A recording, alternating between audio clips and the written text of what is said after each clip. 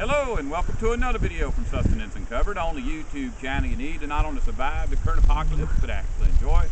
And today we're going to do a little high definition version of the last video in the series on my well drilling project. Here's the pump. We've been having it for 5 days. Every morning I've been taking a water sample. And just so you can see what's going on here, now these don't look the same as when I took them because they've settled out a lot. So, and not only that, but they've evaporated. If you can see the line there, how much water was in there. So what I'm going to do, reconstitute these back to their original depth with some clean water, just so you can see. And I'm going to stir them up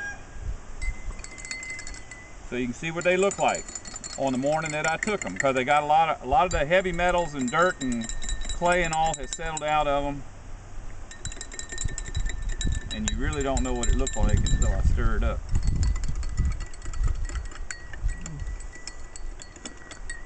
Alright, that's basically it. So you can see on day one it was very, very dirty, and this morning it was basically pretty clean. It's never going to get totally clean. You're always going to have some sediment in it. But I'm going to go ahead and get my last test sample right now.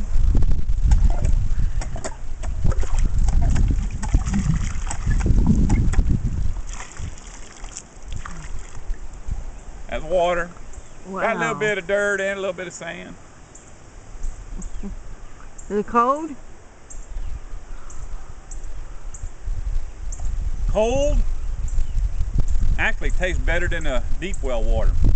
Wow. You can taste the clay and a little bit of whatever's in there.